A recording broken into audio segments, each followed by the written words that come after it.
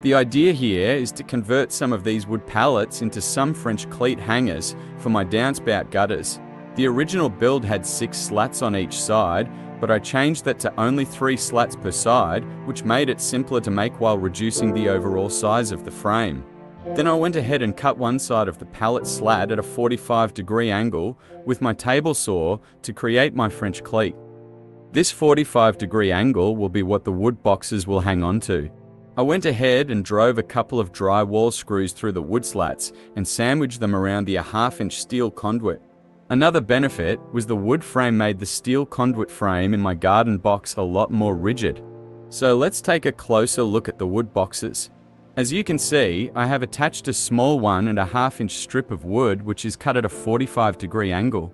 I used some 1 1/4 staples to attach the strip and also in the assembly of the boxes. The staples make assembly quite fast and also will hold the box together over time.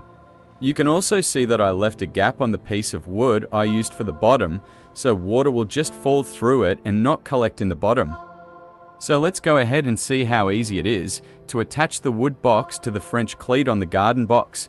You can see how easy it is for me to hang the downspout box to the matching 45-degree cut angle on the garden box, and this type of hanger is very strong and durable. These French cleats will allow me to experiment and test some different ideas by allowing me to move the boxes around to different parts of the garden that receive different amounts of light.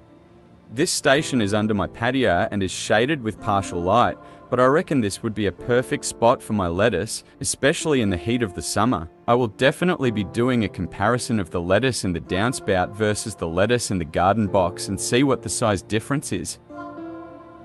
This experiment is still a work in progress, but you can get an idea of the different stations I have made so far, as the downspout boxes all face the sun at completely different angles, so it should be interesting to see how each location works out. So stay tuned for part 2 of the French cleat system, as it is an experiment in progress, as I will let you know what worked and what failed. And as always, keep on growing and always explore and manifest your ideas into the world, as everyone will benefit from your shared experience. So until next time, see ya!